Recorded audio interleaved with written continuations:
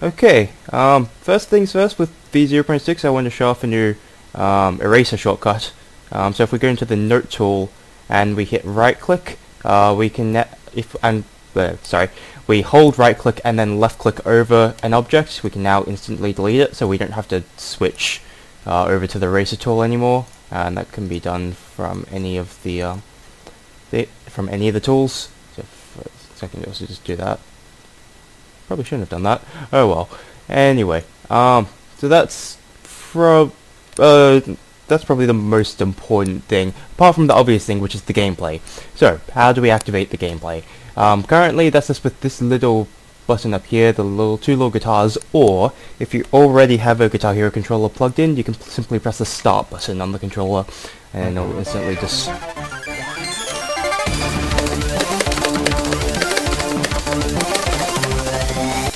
pressing the start button again, or just pausing it, will exit out of the gameplay mode. Another thing is that if I just hit play normally now, it activates the bot, so it's actually like properly playing it, and you get a better visual representation of the timing and everything. Okay. Yep, just going through my changelog here. I'm going to be skipping over a lot of things through the changelog, so there's a lot of little things I'm not going to cover because it's a bit pointless.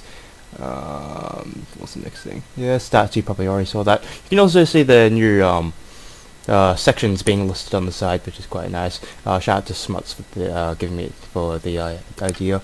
I initially thought it was going to be too small, but he proved me wrong, so thanks to him. Anyway, oh yeah, audio calibration, that's an important one. Right, yeah, audio calibration. I currently have mine set at 175 milliseconds. It defaults to 200 at the moment, but I highly recommend just going in and getting that. In the previous versions, it defaulted to 100 milliseconds. So if you liked that one, then you might want to change that back. But what you can also do is you can, in order to calibrate a bit better, you can hit the clap and go to the settings, maybe just do that normally, and then what you can do is go into the gameplay mode and then play along and try to align your strumming noise with the clap noise.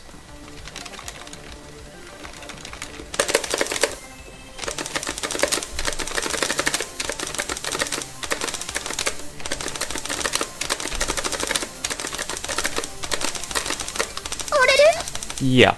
Also, that was the like combo break sound. I ripped something out of OS there, so if you don't like the sound, the miss sound, then just go into the settings and just change the sound effects volume, just set it to the minimum.